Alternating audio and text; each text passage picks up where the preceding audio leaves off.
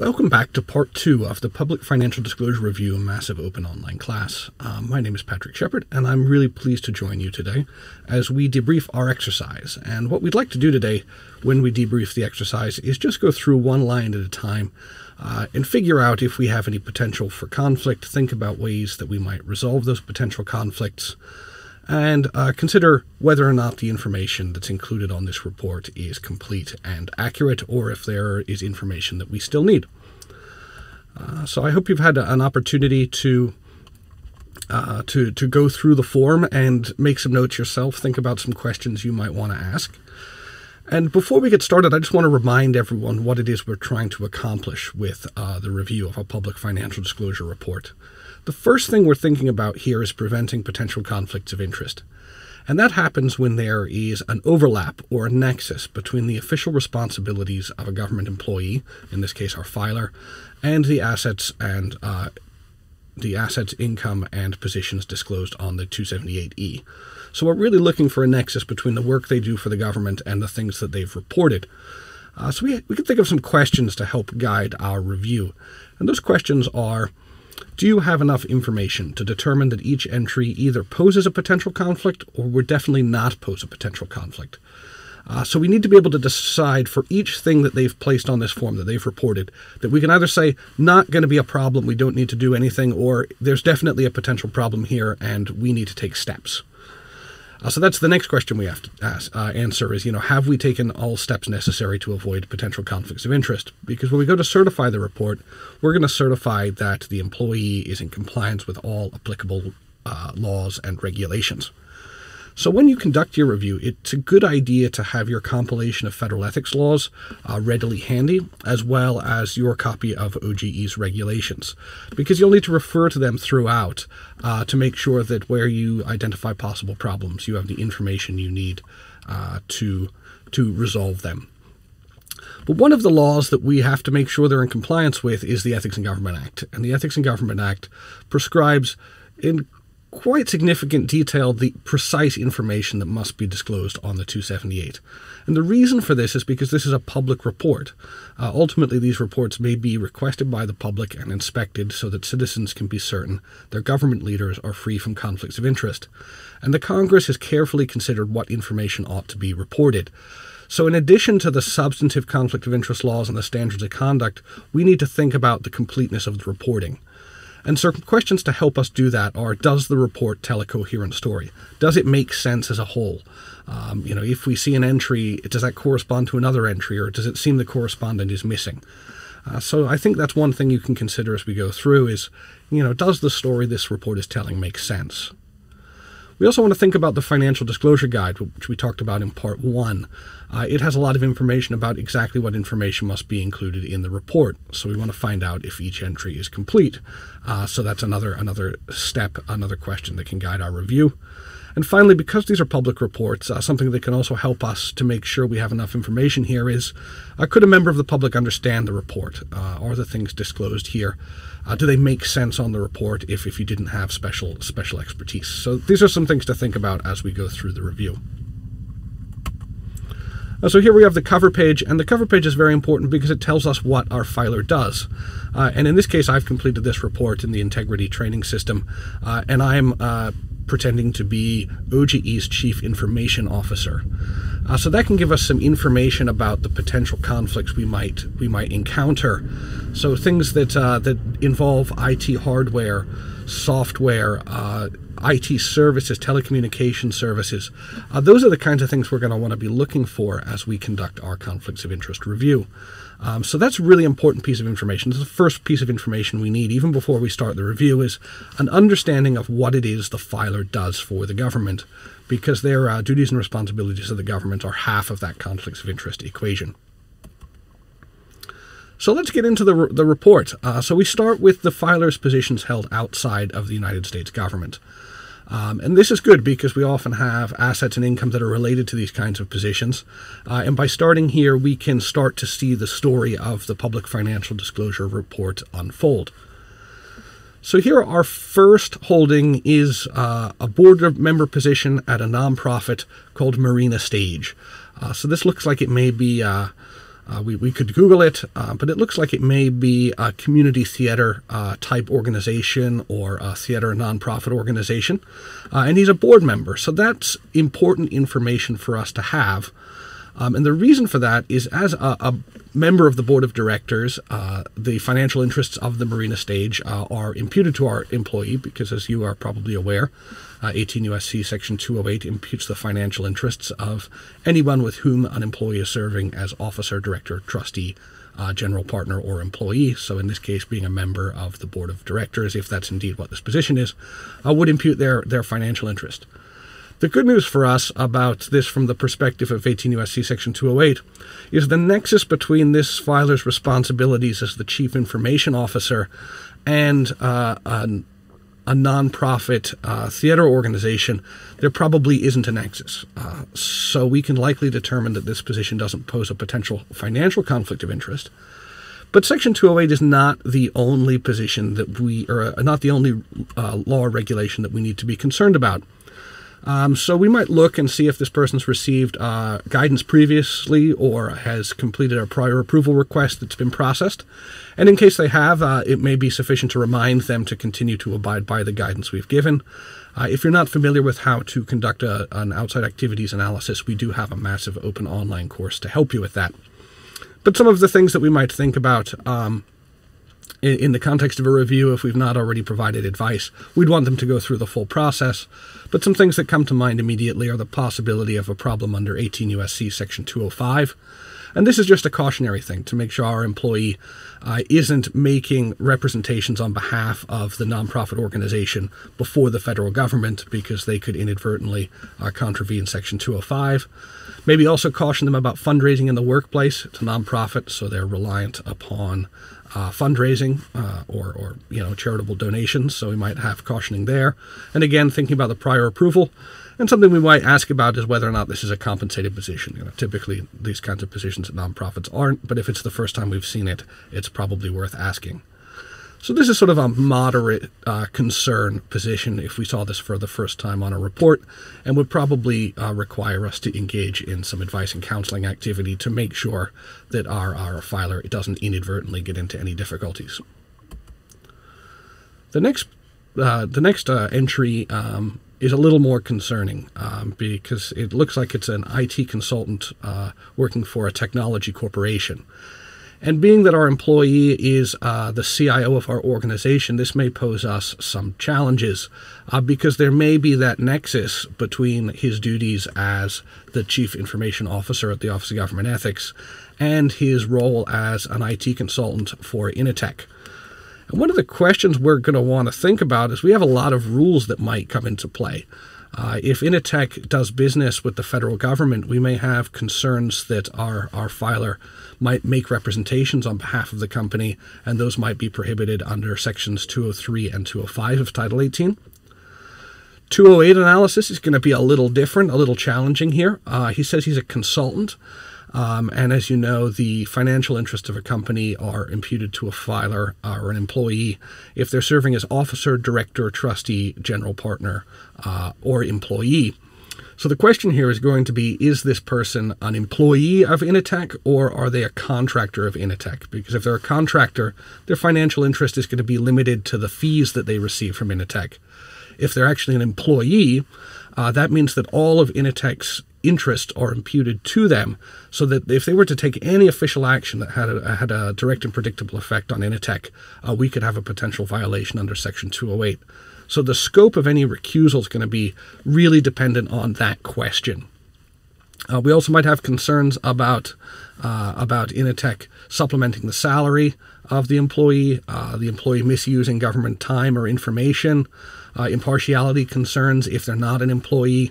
And what we really want to see is, do we have a prior approval form on record? Have we looked at this before? Because if not, we need to sort of stop everything and go through the whole battery of advice, go through all of these issues, work them out, and see if it's possible for our filer to maintain this position while also working as our CIO.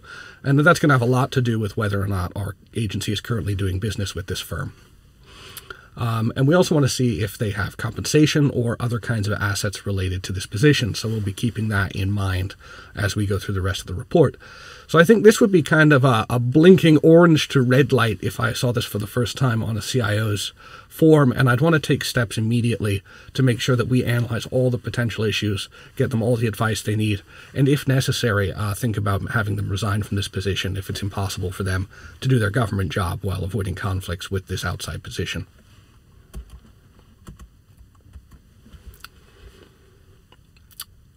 So here we have some more information on part 2 as we turn the page and look at this next section. Our filer reports consulting fees in the amount of $22,000. So that seems to suggest a contracting type role, but again, that's something we're really going to want to think about as we do this analysis, because it's possible that they could be an IT consultant in the sense that Initech has clients and he is a consultant for those clients. So we want to think about the possibility of clients, but also that he might be an employee, in which case Initech's interest would all be imputed to our filer. And we have all the same concerns that we had when we looked at it in part 1. We just have a little clearer picture of the filer situation. So we have an indicia that there's an IRA, an individual retirement account here. He's indicated it belongs to his spouse, so I think technically this should go in another part of the form. But we have the information here. We're really concerned about our conflicts of interest analysis for underlying holdings here. So what really we need to do is conduct our conflicts of interest analysis on the actual underlying holdings of the report. And if this were the only error on this report, I think I would accept it as is and maybe make a note to them next time to put it in the other section. But since we're going to be going back anyway, we could maybe fix this technical error. So these kinds of accounts, we call them defined contribution accounts, are really tax-deferred holding vehicles for underlying holdings. And we see these a lot. And one common error we encounter is that filers do not disclose the holdings within the account. So you'll often see something like 401k, and that's it. There are no underlying holdings. Or you see IRA, no underlying holdings. Or 403b, and they won't have disclosed any underlying holdings. All of those letters and numbers tell us is that these are tax-advantaged accounts. And these accounts can hold anything from individual stock to cash, bonds, other kinds of equity interest, mutual funds. All sorts of possibilities are available depending on the nature of the plan. So if you were to see this and there were no underlying holdings, so we didn't have 2.1, etc., we'd really need to go back to the filer and find out what's within those accounts. That's probably one of the most common errors we see on public financial disclosure reports, as well as confidential reports. But in this case, they've done a pretty good job, and they've told us what's inside of the individual retirement account. So the first thing we have is the Vanguard Total Market Index Fund, and they've even been nice enough to give us the ticker. And it has a value of $15,000 to $50,000, and it looks like they haven't received any income. So I think the first question we're going to have here is this diversified? Total market index sounds pretty diversified, but what we're going to need to do is to go to the Vanguard website, find this fund, and take a look at their prospectus. Because we have a particular definition we need to get to find out if it's diversified and eligible for an exemption under 18 U.S.C. Section 208.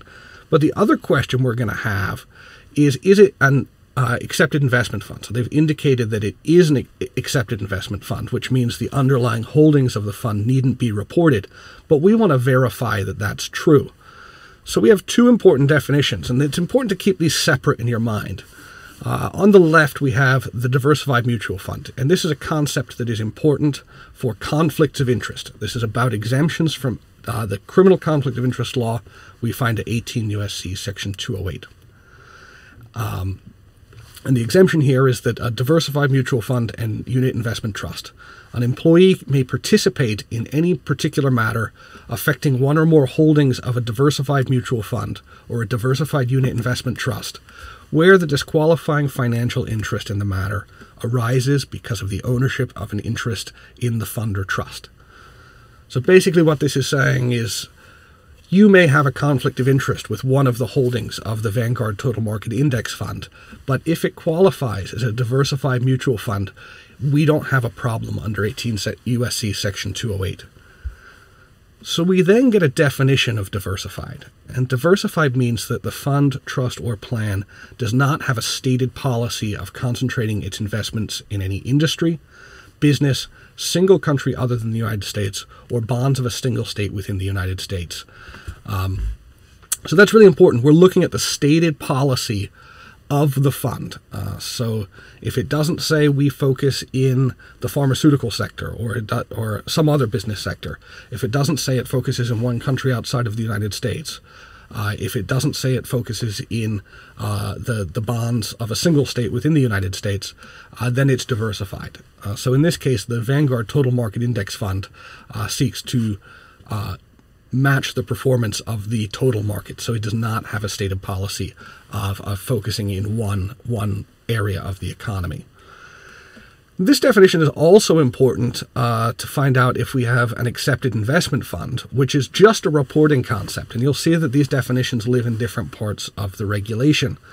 And here the accepted investment fund lives in 5 CFR 2634, which is where we find the reporting requirements. So these are the things that must be disclosed on the 278E. And what it means is that we don't have to disclose the underlying holdings. And there are some criteria. An accepted investment fund means a widely held investment fund. And we've said, OG has said that that's more than 100 people hold the fund. So the Vanguard Total Market Index Fund trades thousands and thousands of shares a day between many, many, many investors. So we're going to get publicly traded or available, widely held, widely diversified, and the filer neither exercises control over nor has the ability to exercise control over the financial interest held by the fund. And then we have a definition. It's widely diversified if it does not have a stated policy of investments in any industry, business, or single country other than the United States or bonds of a single state within the U.S. So our fund is going to be widely held. It's publicly traded. We know that because it has a ticker symbol. The assets of the fund are widely diversified, and the filer does not exercise control over the holdings of the fund. So unless our filer were for some reason the fund manager, which our CIO is not, we also have an accepted investment fund. So for this fund, the reporting is complete, and the reason the reporting is complete is because it's an accepted investment fund, and we don't have any conflicts concerns because it's also a diversified mutual fund.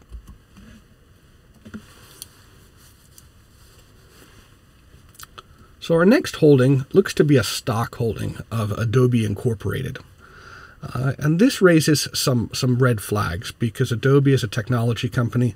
It's very likely that our agency uses some Adobe products, services maybe. So this raises some concerns, and we'd want to look and see if we've given any guidance to our filer about staying out of matters that would affect Adobe, and we'd have to give some thought about whether such a recusal would be possible. And we have some additional concerns here because we definitely have that nexus between the CIO's responsibilities and a software provider that's often used in the workplace. So there may be a potential nexus there.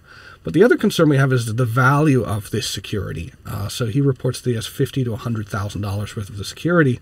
And those of you that have been doing this for a while know that that's well in excess of the $15,000 de minimis that we have for publicly traded securities. So we're not going to have an exemption available here. So we may need to ask him to divest if the recusal is not workable to keep him out of matters that would affect directly and predictably the financial interests of Adobe. So this is kind of a blinking red light, and we would hope that we've advised before and we don't have a problem.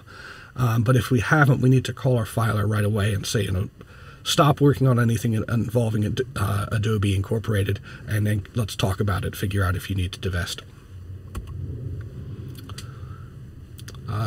Similar but different, we have PayPal Holding Incorporated.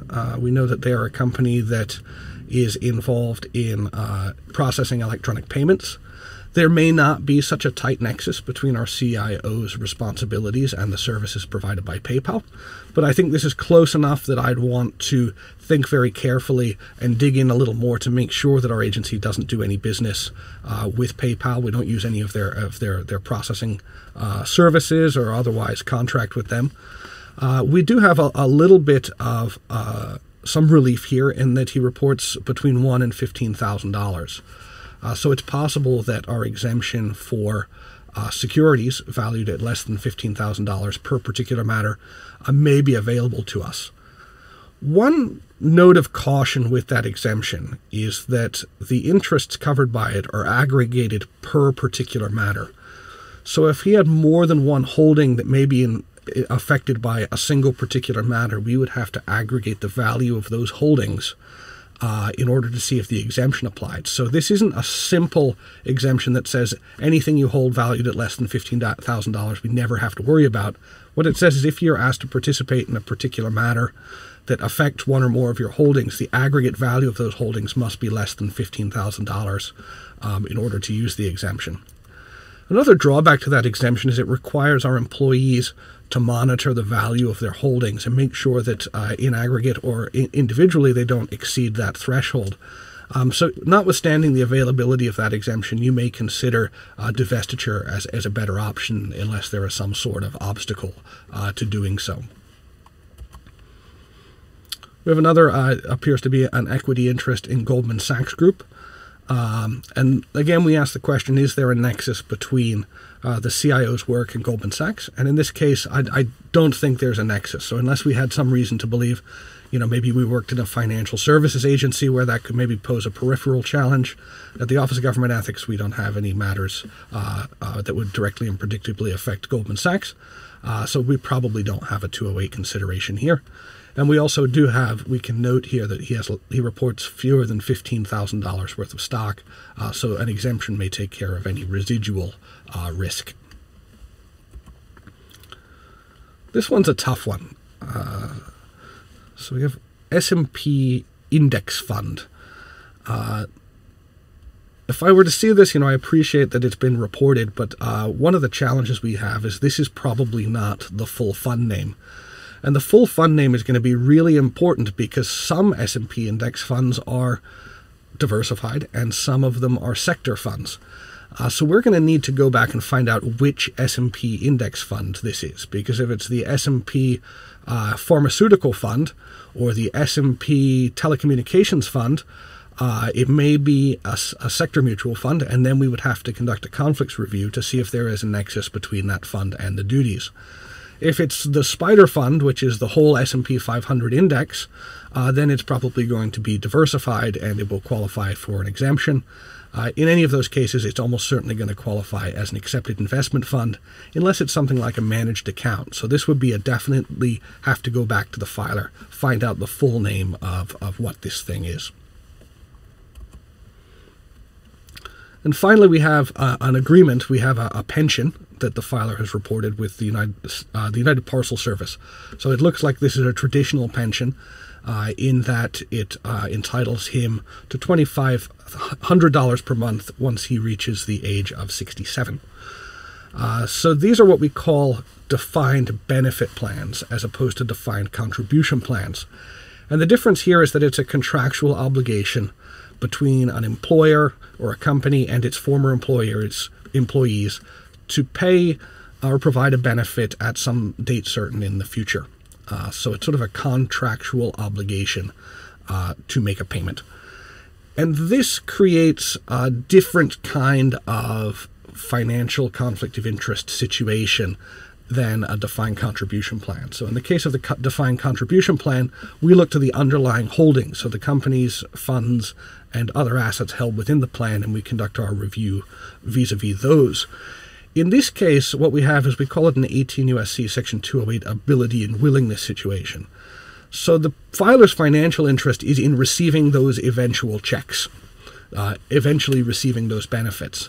It does not impute the entire interest of the United Parcel Service to our employee, like owning their stock would. So our employer here, our filer would here be prohibited from participating in any particular matters that would affect the ability or willingness of UPS to make good on their pension obligation.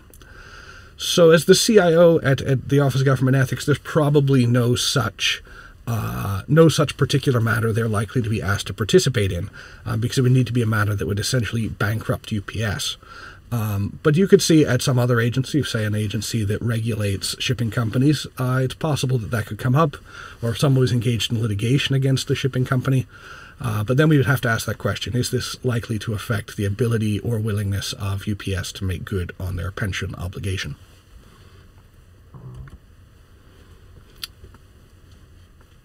So we see this reported again, and this is one of those places where you want to see that the complete story is being told, because that's both an employment-related asset, but it's also an agreement and arrangement.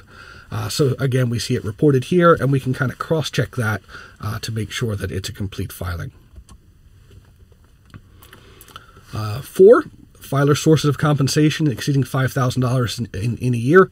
Well, the integrity system has been nice to us and told us it's not required for this type of report. And the guide tells us why. Because your sources of compensation exceeding $5,000 in a year is for nominee and new entrants only, and we have an annual filer here, so we don't need to worry about Part 4.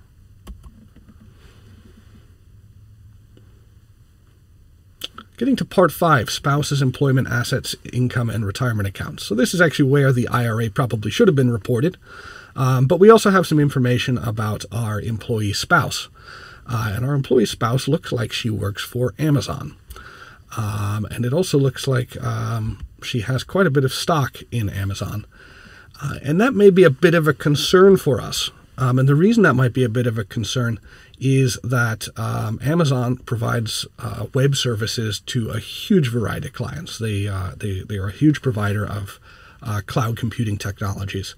So this is another place where we'd want to stop in our tracks and say, does our agency or organization currently have business with Amazon? Are they currently seeking business with our agency? Have we taken steps to make sure that our filer is not participating in particular matters that would have a direct and predictable effect on Amazon? And we have kind of a complicated conflicts of interest scenario here because we have both the salary, but we also have some equity. And analyzing spouses' employment interests under 18 U.S.C. Section 208 is kind of complicated. So if we didn't have the Amazon stock reported here, we just had a salary. So this person, just worked there as an hourly worker, no bonus, no pension, no retirement, no profit sharing, just drawing a salary, an hourly salary. We would have another one of those 18 U.S.C. Section 208 ability or willingness situations. And the question we'd have to ask is, could our filer participate in particular matters that would affect the ability or willingness of Amazon to continue to employ his spouse and compensate he or she at the same level? And if the answer to that is no, he may be able to participate under 208, though we might have some appearance concerns under Subpart E, and we probably want to make sure to counsel our employee about possible misuse of position or misuse of public office for private gain under Subpart G. But that game's changed entirely when we add the additional equity interest, because the spouse's full financial interests are imputed to our filer, and because it's an equity, it's an ownership interest, we take all of Amazon's interests and impute them to our filer. So now the duty to recuse isn't just about ability or willingness to continue to employ the spouse. The duty is to not participate in any particular matters that would have a direct and predictable effect on the financial interests of Amazon. Full stop. And worse still is that we have more than $15,000 of Amazon stock, so we know that the exemption for securities is not going to be available to us. And this is going to be kind of a sticky wicket, because we know that this is the employee's spouse. If this was the employee's own outside position, we would offer maybe the choice to maintain federal service but resign from the Amazon position. Here we don't really have that option with the spouse's employment, so this is going to be difficult for us to sort of unwind, but we're going to have to figure out either a way to keep our filer out of any government matters affecting Amazon, or maybe asking the spouse to divest of any equity interests so that we can rely only on the ability or willingness recusal, which may allow for our employee to participate in some matters affecting Amazon that aren't of a large magnitude. So probably our best bet is recusal if we can manage it. or a limited recusal plus a divestiture of the equity interest. That's another possibility. But this is going to be a difficult one, depending on the nature of Amazon's relationship to our agency. So you want to probably deal with that right away, because this is a big concern. We have an honorarium from Georgeville University. Possibility for conflicts of interest doesn't seem very high, and that's going to be largely driven by whether the payment has been received or is a receivable. If it's already been received, there's not a financial interest. If it were an outstanding honorarium that's owed, say, we might have an ability or willingness recusal until it's been paid. But here it doesn't look like there's a nexus between our CIO's responsibilities and Georgeville University, unless we had reason to believe otherwise. But it may cause us to ask our filer, since we're going back anyway, to confirm that his spouse doesn't have another outside job that has resulted in this honorarium. So it may be an indicia that there's an outside consulting business or outside writing or teaching job or something like that, and it might just be worth asking if this is a regular thing, or if this was just, they wanted to hear someone from an executive from Amazon come speak to a business class and invited the spouse. So you might want to ask a few questions there. Chipotle Mexican Grill, probably not a nexus between the Mexican fast food restaurant and our CIO. So this is a situation where we may be able to determine definitively that we don't have a potential for conflicts of interest. Our agency has never done business with Chipotle Mexican Grill. They don't provide services that we would want or need. We have looks like a publicly traded stock in the company of Twitter. There may be a nexus here, right? Our agency may have a Twitter account. We may use Twitter for advertising or recruiting or things like that. And if that's the case, we will want to think about, is that a nexus with the CIO's responsibilities? Maybe it is, maybe it isn't, but it would be important to find that out because we might have a 208 concern. The nice thing here is that we're less than $15,000, so an exemption may be available provided that a matter doesn't affect more than one of the assets that would aggregate to more than $15,000. So this is kind of a tough call. We may, in this case, decide to rely upon an exemption, or if it's close and we find that we do a lot of business with Twitter, that divestiture is a better option. On to 6, other assets and income. So this is where we report kind of everything else, things that aren't held in retirement accounts, things that aren't held in employer-sponsored retirement accounts or individual retirement accounts. And here we have a tricky one. It says it's the Fidelity Equity Income Strategy. So for the first 3 words there, the first 2 words, if we count the hyphenated one as one word, we're looking like maybe this is a diversified mutual fund. But then they say strategy instead of fund, and then we have to worry. So this is something that you're probably going to see more and more often. These kinds of things are becoming more popular, more heavily marketed to regular retail investors, not just the very wealthy. So what we need to do here is fire up our favorite search engine and find out what Fidelity Equity Income Strategy is. And this is what we find. And we find that the Fidelity Equity Income Strategy is a separately managed account. And the word account should send your antenna up, because we're going to have a challenge here. And the reason is because when they say it's a separately managed account, it means that it's not a fund. And so if it's not a fund, it can't be an accepted investment fund. It also cannot be a diversified mutual fund. So there isn't an exemption under Section 208 that will manage our Fidelity Equity Income Strategy. And there is not an exception to the reporting requirement that would allow us not to report the underlying holdings. So if you recall, these are our 2 sets of categories, and it's going to fail on both. For the diversified mutual fund, well, it's not a fund. For 2634, it's not a fund, it's not widely held, it's not publicly traded or available, and the filer does have control over and the ability to exercise some control over the interests held by the fund. So this is really more like the individual retirement account, where it's just an account. It's just a fund, an account that holds other assets. So what we're going to need is we're going to need to find out exactly what those things are. Some of them may be mutual funds, and if some of the holdings, just like the holdings of the IRA, if they're diversified mutual funds, the exemptions may be available. They may be securities that are unlikely to pose a potential conflict of interest, in which case we might not have a problem. We just need to make sure they're properly reported.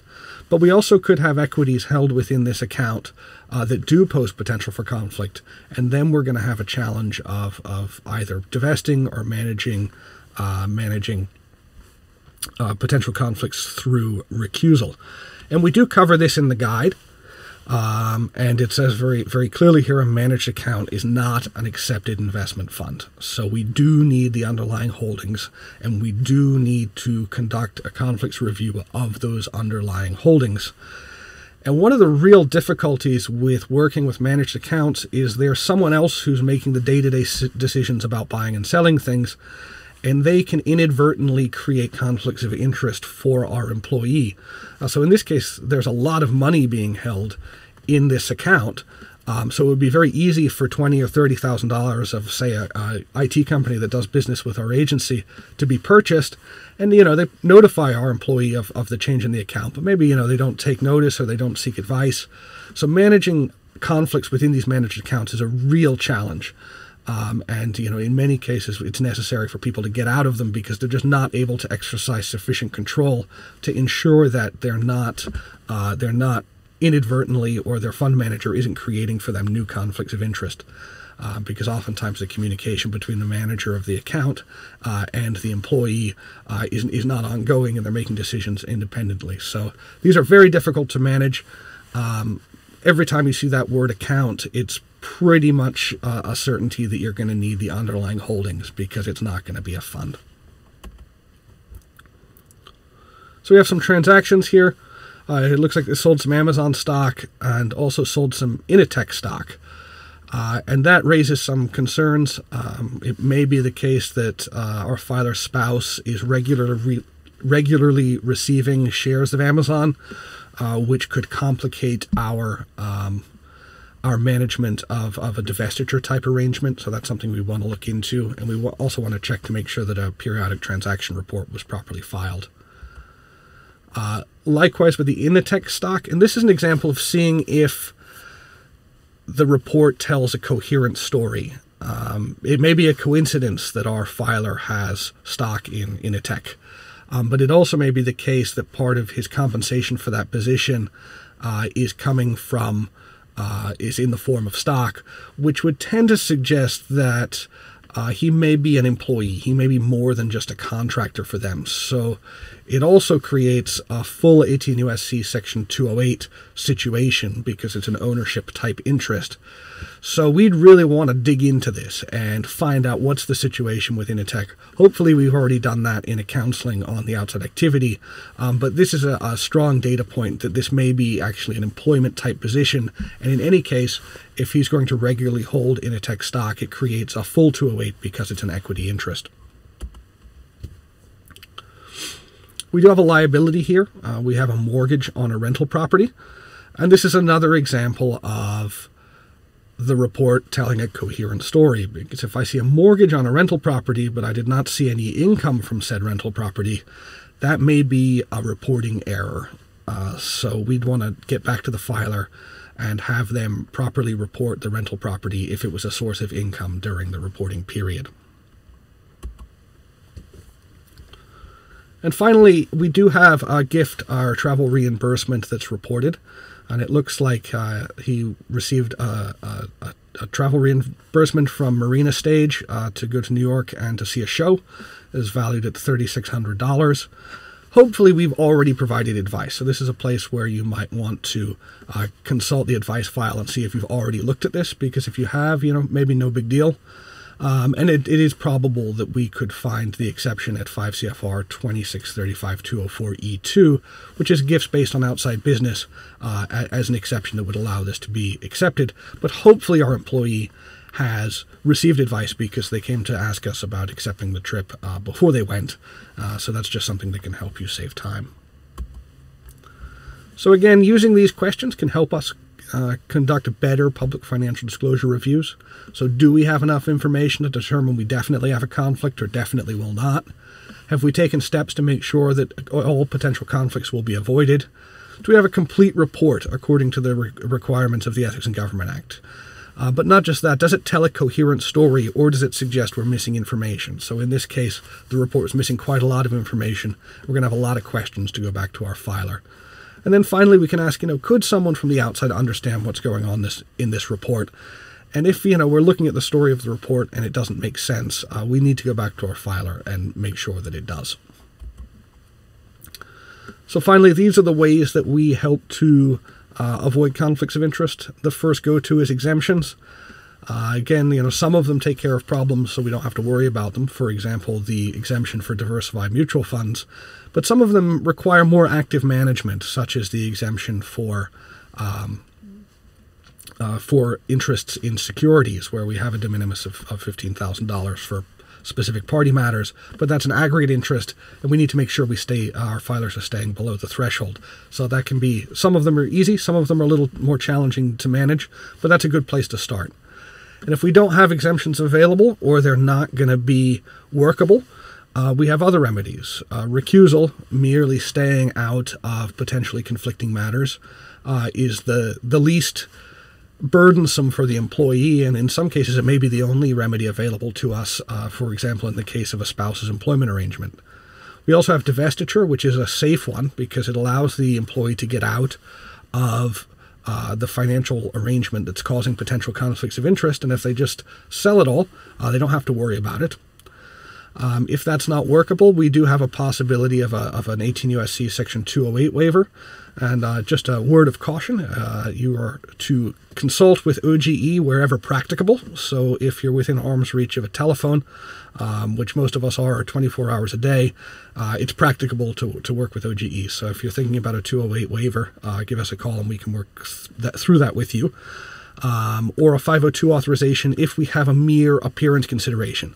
Really important not to try and fix potential criminal conflicts of interest with a subpart E authorization because it doesn't work. So we have to make sure the threshold question for the authorization is that we have a mere appearance concern. And finally, resignation. So in this case, we have maybe a potentially conflicting outside position. So we can ask the employee, you got to pick. You can either be the CIO or you can be a consultant for Initech. You can't be both because it poses too great a danger for conflict. So directed resignation is possible. So thank you very much, and I hope this has been a helpful exercise. I hope this helps you complete your reviews of the reports that are being filed this week and over the next few weeks. We have a lot of other resources available to you. I'd encourage you to rely heavily on your compilation of the ethics laws and regulations, as well as the financial disclosure guide. And with those two sets of tools, you should be well positioned to have a very successful 278E financial disclosure review season. We hope that you do have a very successful season, and we look forward to seeing you for a training event in the near future.